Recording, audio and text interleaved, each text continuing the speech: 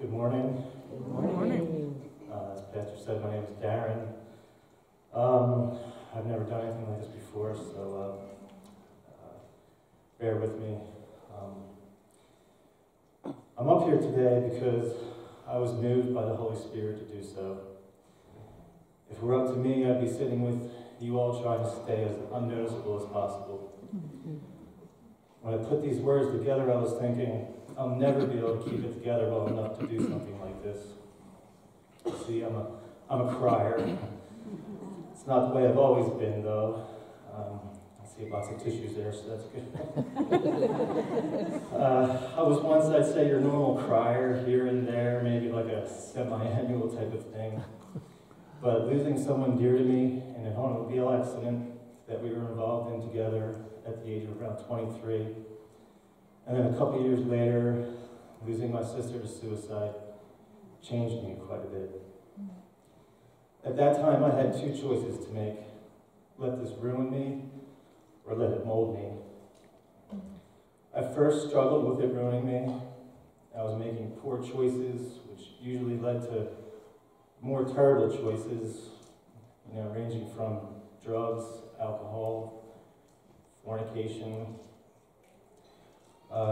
Quickly brought me to the point where I knew better and realized I would be led down a path that would be purely unacceptable in God's eyes. So I started making changes and took a hold of everything good I could find, and hopefully the hardest time of my life. I then became satisfied. I had written overwhelmed, but I wasn't overwhelmed yet. I was satisfied at that point with the benefits of living life in, at that point, I'll say, a much better direction. Although as time passed, I found myself mediocre, lukewarm, as they say, and kind of became complacent with that, like so many do. We easily become of this world without realizing it, and we somehow get blinded to it all and think everything is okay living like that. The only thing this world has to offer is a hollowed out promise that eventually gets filled with discouragement and despair. It was laying heavy on me to get involved and back on track and to living God's way. I've been living in the Shippensburg area for about 5 years and was hesitant about churches because I struggled with religious aspects that seemed to keep things on the surface, never really getting down deep in the good stuff. I knew I needed more than that because I knew there was much more to the Spirit than what I was being taught the majority of my life. My grandmother, my mom's mom, we call her Mama, showed me through her life that there is something quite special that goes on inside of you when you really get submerged in the Word. She used to kind of whisper, like I hear so many of you doing today, and since I've been coming here, she whispered while we prayed, and I could see she was feeling it the way I desired. So I went on for many years thinking that if I just kept my beliefs strong and read the Bible as often as I thought I should, then I was doing it right. I thought to myself, I don't need to go to church to be a Christian. Well, in one way I was right. You don't have to go to church to have faith, but boy, was I wrong. I was missing out, big time. The joy this house has brought to my life is overwhelming and an answer to prayer. I was brought up in a Christian home. The stories in the Bible were taught to me all throughout my youth. I asked to receive Jesus at a young age. I think I asked him more than 100 times when I was a kid, just to make sure. It wasn't until I was a teenager that things become very difficult for me. I became depressed at the age of around 16 or 17, I'd say. It's only by God's grace did I not end my own life. I struggled. Struggled. I've had several suicide attempts in my life. I started out cutting, and then went for it one day. I still have the scars on my wrist.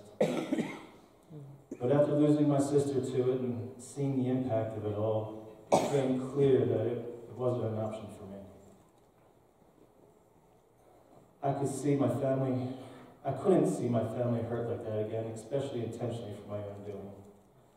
So I lived my life coping instead of healing. When someone copes, they usually try to numb or hide the pain or trouble that they're living with. And I did just that for a long time. I let the world consume my life and just did whatever was available at the time to distract me from what was really going on inside. My soul was darkening, and I was losing the sight of the joy I could have through Christ Jesus.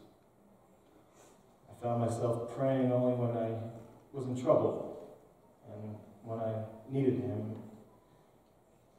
So during my late 20s, I thought to myself, maybe it's time to settle down a bit. I had a good run, as the world likes to call it. I lived a single, selfish life for a long time and figured it was time for a life-changing event, I guess I could say. So eventually I met a Christian woman and thought she would be a good mother and marry her.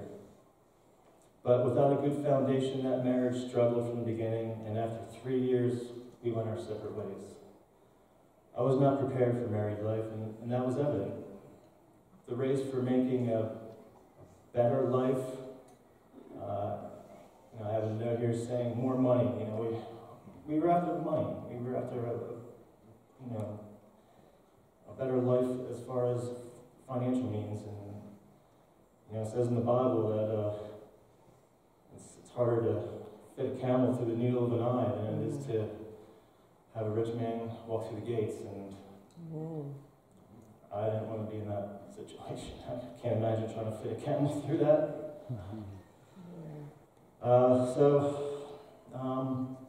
Like I said, the race for making a better life for ourselves of this world was the biggest contributor to the two of us growing apart. She soon got a job traveling overseas, and my job consisted of a lot of regional travel and an on-call responsibility that kept me constantly running all over creation, to and fro, as the Bible calls it. We barely saw each other the last year we were married, and I guess for some that can be a workable situation, but for me personally, it just left me feeling empty and lonely. After our divorce, at this particular point is where my life took a U-turn.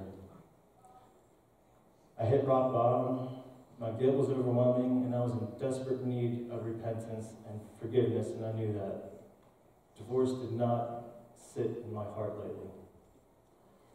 So with an abundance of God-given determination, I found my spiritual home again and became reacquainted with the most important part of my life, my salvation. I was living in an apartment in Carlisle by myself, which offered a lot of alone time. I don't have any children, so it was just me all the time. This was around the time the older of my two sisters had her third child. She named him Isaiah. That inspired me to know why she picked that name, and I got my Bible out and I read that book, which led me to more and more scripture to the point where I became quite aware of how demonic forces in this world have a grip on most everything we see these days, especially the entertainment world, which by no coincidence is the biggest distraction of our lives, if we allow it to be, of course. I immediately began praying for wisdom and discernment to see through all these lies and know the truth. I probably became what some call a conspiracy theorist, but I was more of a truth seeker. Now, are some of those conspiracies true? Absolutely. Are others accurately labeled as a conspiracy? Of course.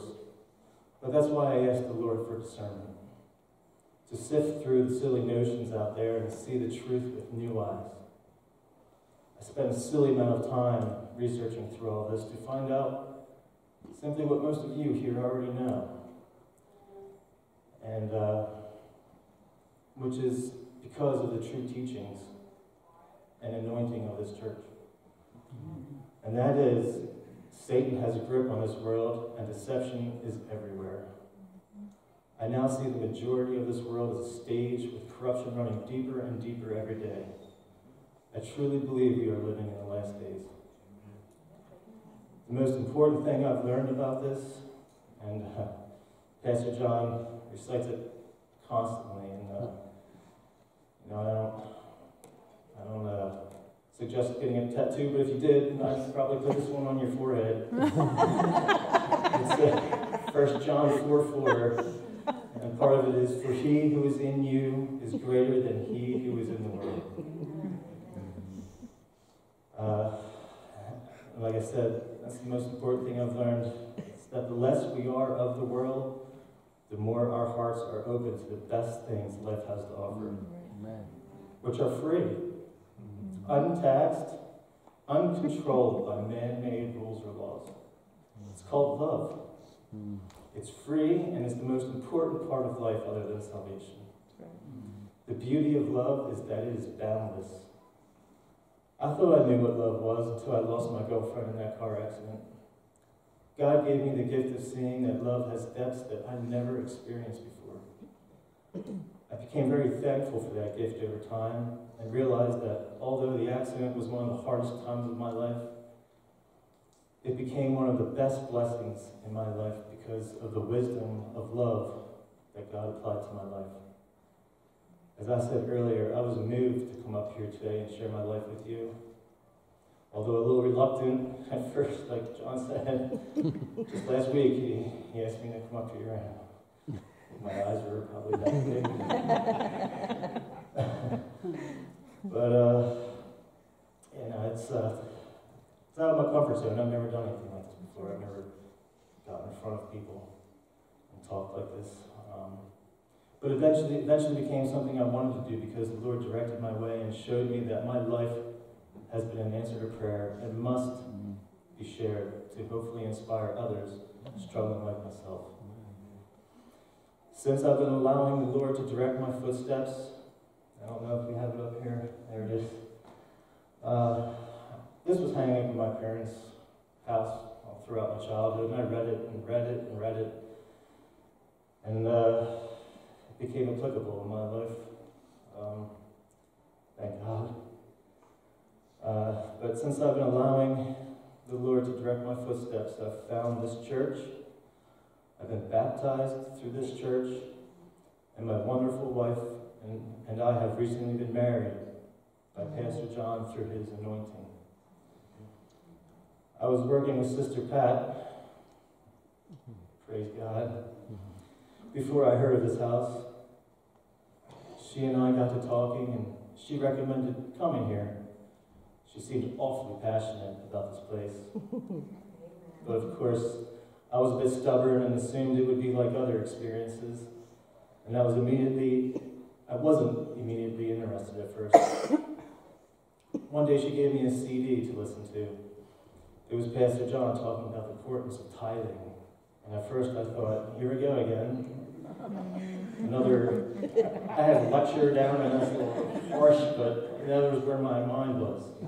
Just as Pastor John said, and I remember his daughter saying it the other week, the devil comes to you with thoughts, ideas, and suggestions. And my mind was thinking, just another church with saturated in religious aspects. But the message was about our responsibility to give 10% and how we were instructed to do so because that's what the Bible says to do. And like I said, that message I've heard before. But as I listened, he explained his point. His focus was on how beneficial it is to the giver to give.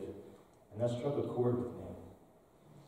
Because years ago I had a youth pastor tell us about his personal experience with tithing, and he told us how he can't afford not to tithe because of the blessings and returns he received in his own life by being faithful with it. I never forgot that. My youth group was the best thing for me growing up. I believe this church is making the right decisions with the new fellowship edition because that will give an opportunity for our youth of the community to have fun, but also have fellowship and a chance to learn about our Savior, Jesus Christ. Thank God for Pastor Darin. I think he's an exceptional guy for doing what he's doing. And, our children need that. Like the Bible explains, if this is taught to our youth, they may stray, but they'll find their way home again. Yes, amen. I'm a good example of that. That's why I believe our New Fellowship Center is the best thing we can do for our community and our precious children. So, here I am today, learning through the teachings and leaning on the prayer of my new family to learn how to love myself. I lived most of my life praying for others, but never thinking of myself to be worthy enough to pray for myself, which left me under attack for a very long time. I've come to realize that we as Christians are in the bullseye for Satan's targeting. We are the people fighting every day to win another's soul, and I can only imagine how upsetting that is for the demonic forces. Some time ago, I spent some time in a hospital for mental illness, and the majority of the patients were believers. I'm no mathematician, but that's just proof to me that believers are under attack more so. And we need to be aware of that. But through prayer, I've seen protection almost so tangible you could cut it with a knife. I feel the presence of the Holy Spirit in this house in the same way. I'm certain that's because this house was started by speaking truth and has maintained that devotion to keep preaching the truth all these years. Amen. 40 years. Amen. Praise God. For those of you that struggle with depression, I know what you're going through. I have tried different medications, and personally, I usually found the side effects to outweigh the benefit. For some that struggle with mental illness, medicine is a good aid, but ultimately it won't heal you. But the Word can, and will, if you walk it out.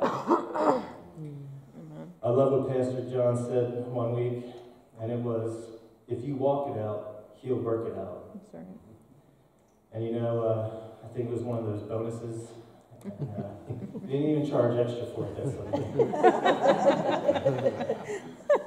That's such easy words with so much power and truth behind it.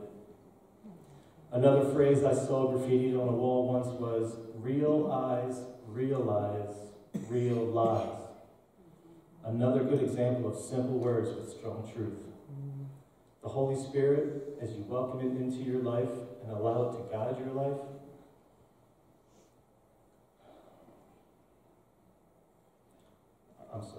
as you allow the Holy Spirit to guide your life, will open your eyes to the truth, and the deceptions of this world will become evident.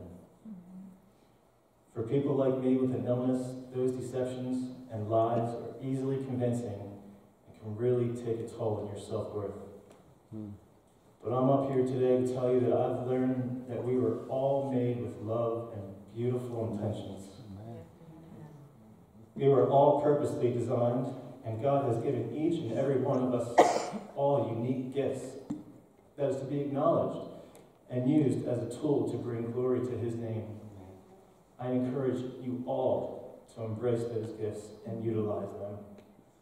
I like to think in heaven we will live in harmony with each other, all using our God-given talents to rejoice and bring honor to our Father's name. I'm being healed for the first time in my life because the people I've let surround my life, that love me and pray for me, have shown me that I am worth fighting for. I thank my wife for her strong and unconditional love. I couldn't have done it without you.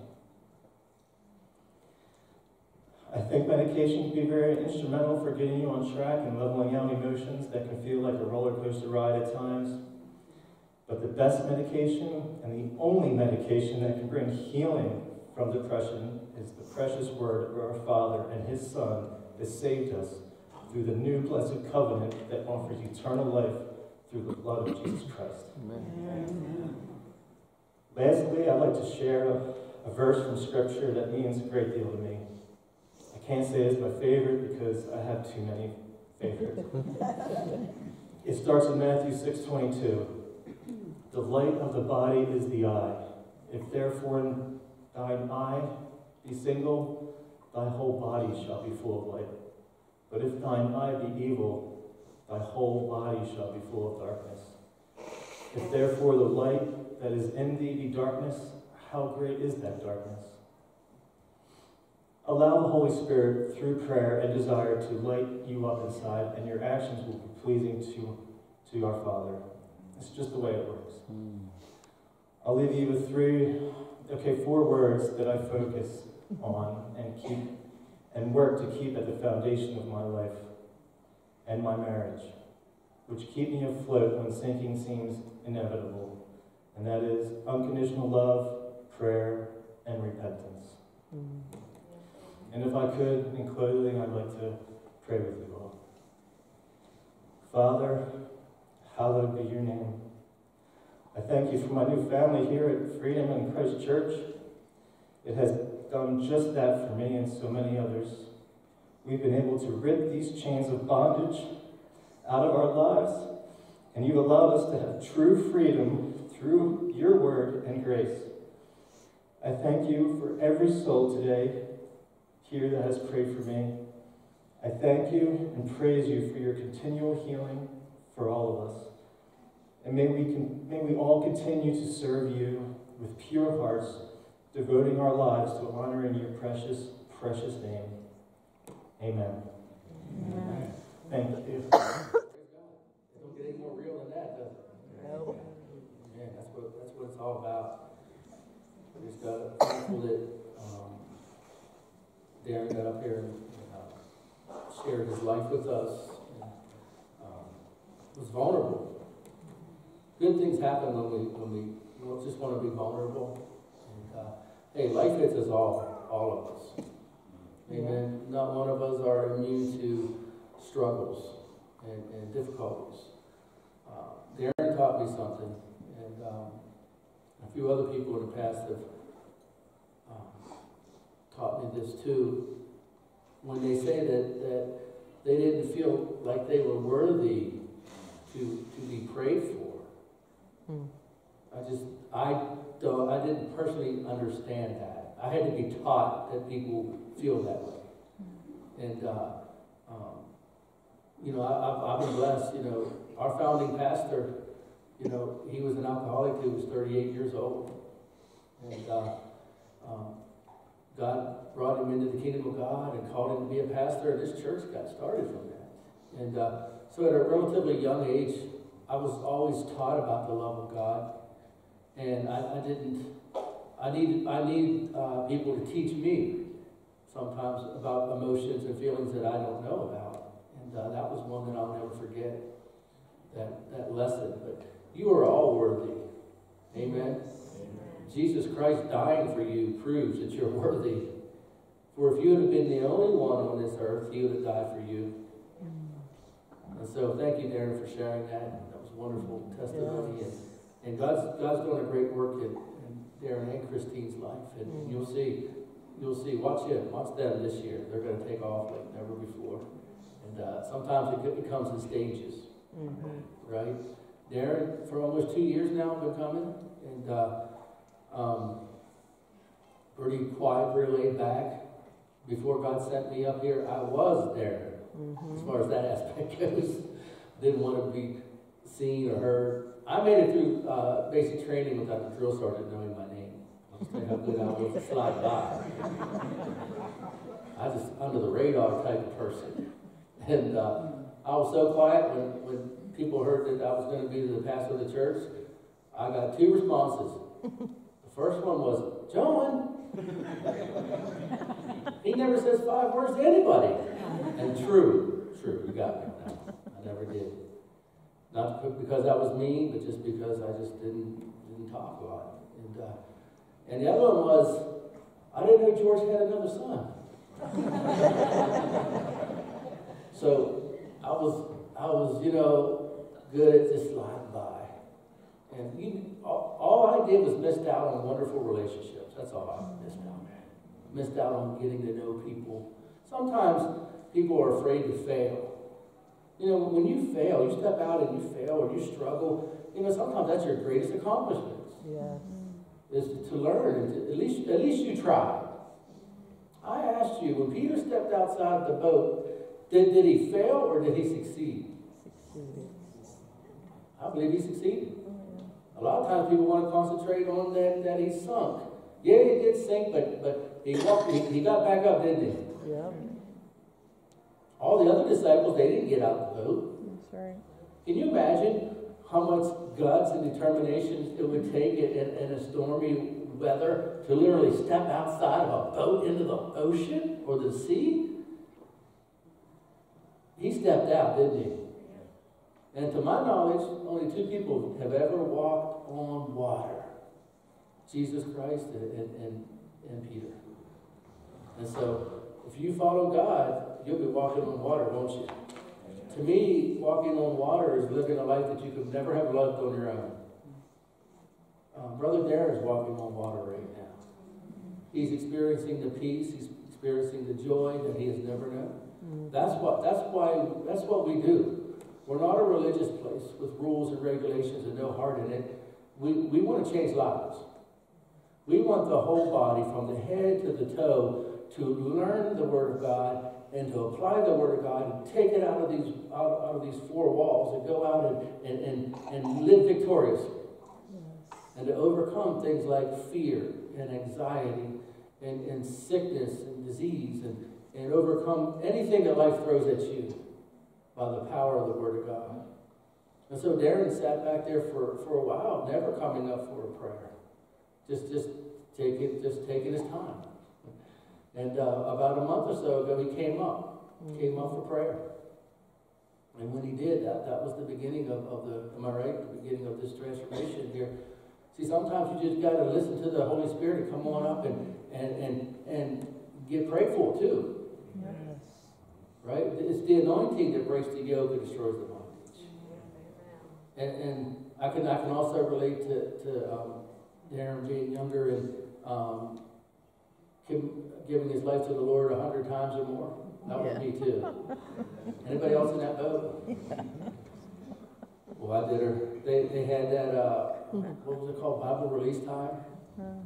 And it was at a real go-getter church. They had good hearts, but they preached the hellfire and brimstone every week. And every week I went up. Because I thought, well, I'll just try it again. You know what? I'm glad that we have hearts like that. Because hearts like that eventually find the truth. Because the Bible says that God's eyes go to and fro throughout the earth, looking for hearts that are loyal to Him. Looking for people that are crying out. You cry out to God, He'll come to you. I promise you that. But Darin mentioned the harmony. There's harmony in heaven. Harmony is the hum of heaven. I would imagine if you get close enough to heaven, you'll hear a hum, and that hum is the harmony. But you know what? I want that harmony here with us too. I want us to love each other, to care for each other, to give. Put your differences down. If something happens in your life that's just so hard that you can't overcome it, come to me and we'll work it out. But we got to work together at this here. We all have something to be thankful for. Jesus Christ died on the cross for our sins. He forgave us of a debt we could never have paid. We can forgive others of the little debts, can't we? And work hard at this thing called harmony. Because I'm telling you, the anointing, the power of God flows through harmony. Yes, it does. People coming into agreement in one accord and one purpose, one thought, one mind, anticipating God to move in and upon us. And He does, doesn't He? I want to just share a quick few scriptures with you. Turn in your Bibles, if you will, at Isaiah 9, verse 6. And I think Sonona, I'm going to have you come up a while if you can. I'm going to have Sonona sing a song here in a little bit. And what I'd like to do, I'm not going to talk too long. It's still only about 10 after 11. I'd like to have prayer for anybody that would need prayer. And if you're in here today and you struggle, whether it's depression, Whether you struggle with some kind of illness, whether you struggle with whatever it may be, like I said, depression or anything, loneliness, I've found that we're all broken in one way or another. Amen? But through relationship with Jesus Christ and through the Word of God, we can become whole. We can become happy again. We can find peace again. Is there anyone in here that they haven't laughed in so long that if you laugh, you probably surprise yourself. You don't know what your laugh sounds like anymore. I'm here to tell you, God wants you to laugh. Laughter is good for you. Mm-hmm. Look at Isaiah 9, verse 6. It says, "For unto us a child is born, unto us a son is given, and the government shall be upon his shoulder, and his name shall be called Wonderful Counselor, the Mighty God, the Everlasting Father, the Prince of Peace." Isaiah prophesied that Jesus Christ would be the Prince of Peace. He is our Jehovah Shalom, isn't he? Mm-hmm. He is the Lord, our peace. He is our peace. If you're looking for peace, it comes through Jesus. You can't get peace any other way. You can get temporary fixes, but true peace comes through Jehovah Shalom, the Lord our peace. That's who he is, isn't he? I want to explain to you how he became our peace. Look over at Isaiah 53:5.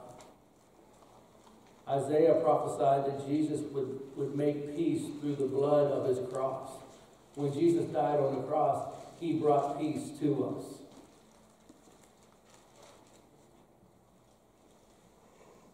The cross is the big deal. There's 7 redemptive names for the Lord Jesus Christ. Jehovah Shalom, the Lord our peace. He's also Jehovah Rapha, which means I am the Lord that healeth thee. He is Jehovah Nisi, which means the Lord is our banner, or our victor, or our captain. Jehovah Nisi. In other words, when Jesus died on the cross and rose from the dead, he defeated Satan. He conquered him. All the power of darkness was conquered. Jesus is our Jehovah Nisi. Amen. And then Jehovah Jireh, he is our provider. Whatever we need is provided to us through Jesus Christ. Amen. He's sort of a big deal. He is a big deal. That's why you can lose your job if you pray in a public place sometimes, or a school, or a college, or Christianity is still under attack because there's power in the name of Jesus. Power. The Bible says there's no other name under the sun by which men may be saved. When Jesus said, "I am the way, the truth, and the life, no one comes to the Father but through me," he wasn't kidding. He is the only one who could have done what he done. You see, Jesus is God. He's God the Son, isn't he? And when Jesus took on a body like ours, he lived on this earth and never sinned. And so when he went to that cross, he was the sacrifice for the sins of all of our sins. Another redemptive name is he is our Redeemer. He is our righteousness. But through the death and burial and resurrection of Jesus Christ, we've been made right with God. Amen. We've been brought near to God through the blood of Jesus Christ. He's our everything. Yes, amen.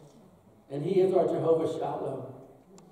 And Darin is experiencing Jehovah Shalom. He's experiencing the peace that passes all understanding. If people could pay for this, they would pay millions of dollars for this. Amen.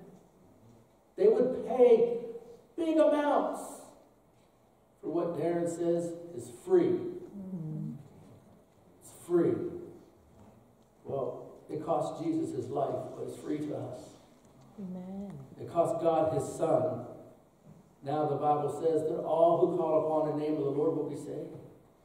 If you're in here today and you're being tormented by depression, you're being tormented by fear, you feel alone, you don't have to feel that way. Jehovah Shalom is here. The Lord our peace is here. And one touch from God and you'll never be the same. Look at Isaiah 53. It says, He was wounded for our transgressions. He was bruised for our iniquities. The chastisement of our peace was upon Him, and with His stripes we are healed. This is what's called the redemptive work of Christ. This is the work that He did on the cross. He purchased us.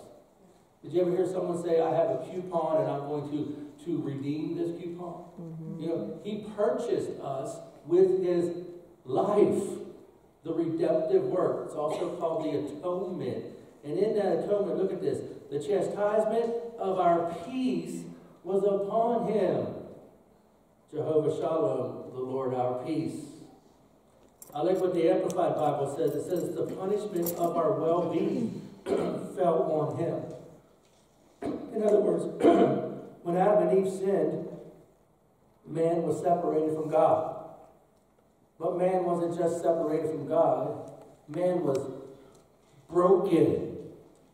Man was lost in brokenness. At one time, Adam and Eve were one with God. They were whole. Without God, every human being is lost in brokenness. Mm-hmm. That's why they try everything they can to fill that brokenness or to heal that brokenness, and it cannot be found until we are made whole with the one whom we were broken from, God Almighty. Right? Sin separated us from God, did it not?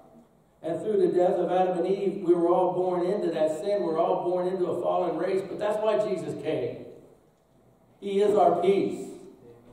He is our healer. He is our righteousness. He is our eternal life. It's all found in Him. He is our joy. He is our eternal life.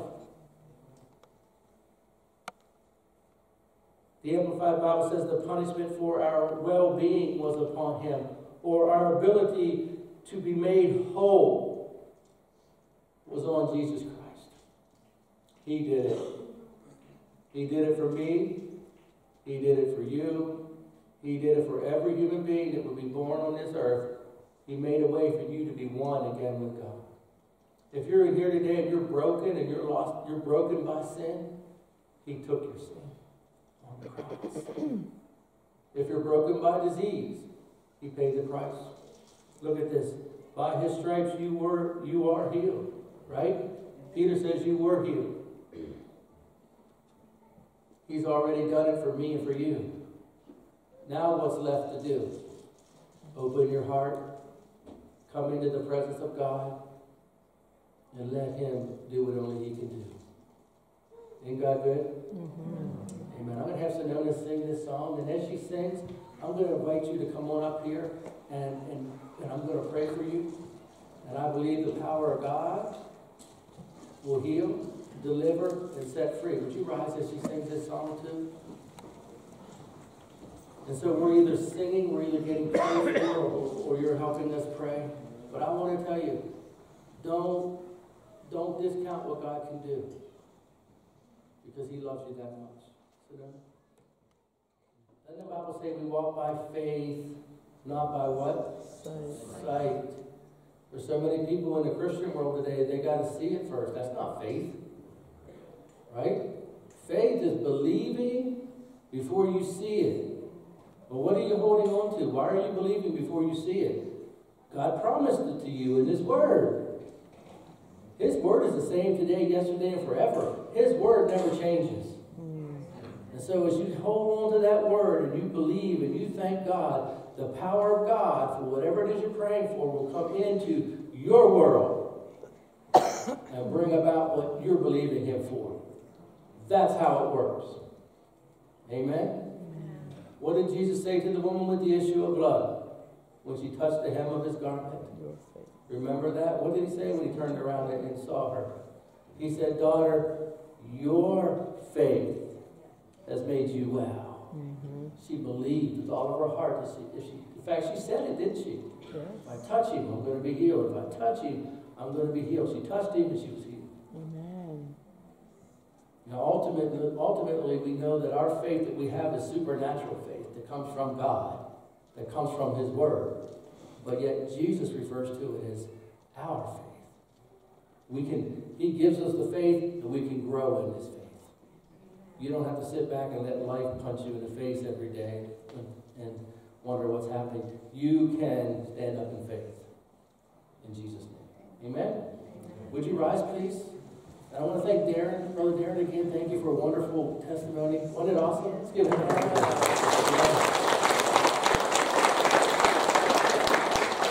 I love that. I love that heart. That was real life there. Amen. Sometimes a testimony like that can just do great wonders. That's what we're all about here, changing lives.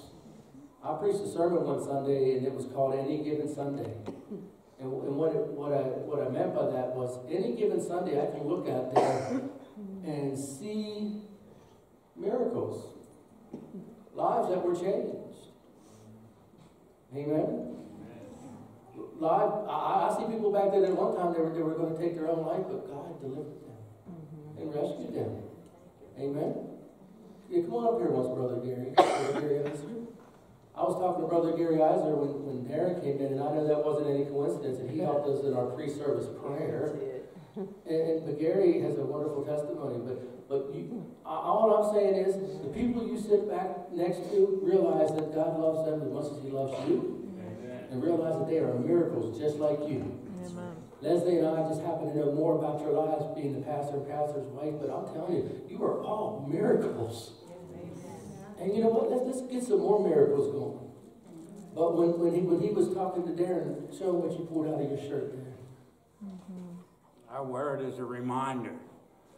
It's an empty 30-06 shell. It used to be full. It was in a gun. It was in my mouth. And I pulled the trigger. And it didn't go off because that woman back there was praying for me. She knew what I was going to do. 3 months later, I took it out, and the gun and the shell both worked. But because of what God did, my life was changed. Everything that happens to me is because of God and what He done in my life. And it's just hard to explain. It's just everything. He just showed me so much. I've seen so much. You can't take God from me. It's impossible. I can't take Him from me. It's impossible. This man here, the only human on earth that I'll trust with everything I got, because I know what he does for this church and for God.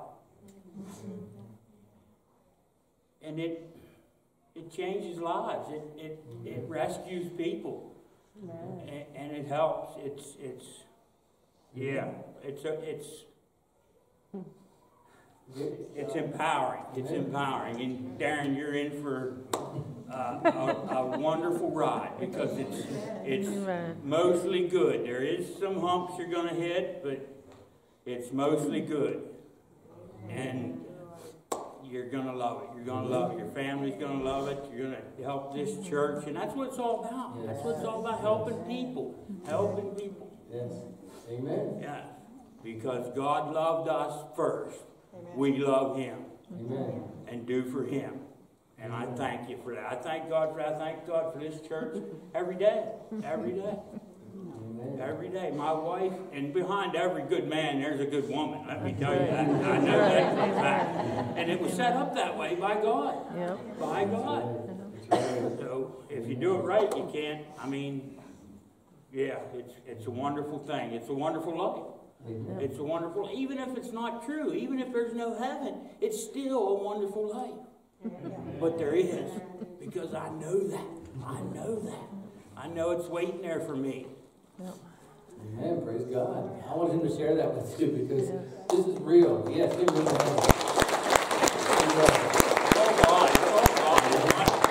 Not me at all. It's God. God does it all. Gary has been, how many trips to Bogota, Colombia with us? Four times. Going across the world there to give his testimony. Gives it every day. Seen wonderful, amazing things. Seen people do just miracles. Miracles before your eyes. And you know it. And you know it in here that it's God doing it. No way else. It's God. It's a wonderful, beautiful life. Amen. Amen. I have a word for someone in here from the Lord, and he wants me to relate it to myself, and it was this. I used to get disappointed, frustrated, and maybe even sometimes embarrassed about how far down my life became, myself personally, how far down I was. Now, I'm so proud of how far I've come. Amen.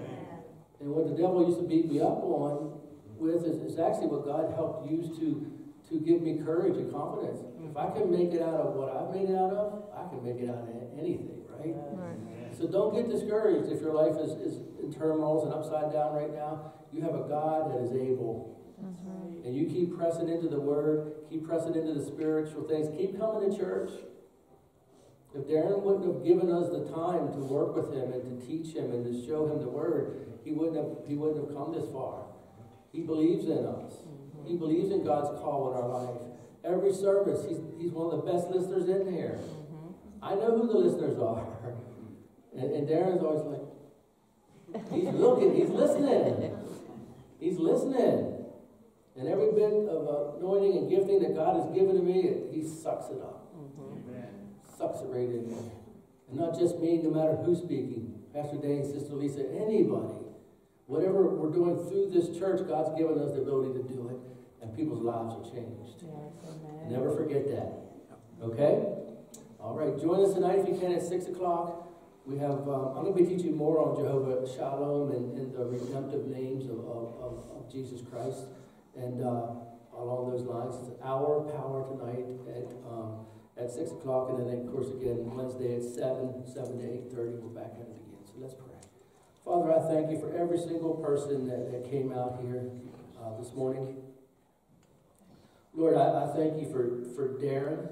I thank you, Father God, for the courage that it took to do that, Lord. It took a lot of courage. But, Lord, he touched my heart. He touched all of our hearts, Lord. For, Lord, he's our brother. And, Lord, I thank you that the power of God is just flowing through him, Lord. The peace that passes all understanding will continue to just nurture him and heal his heart, Lord.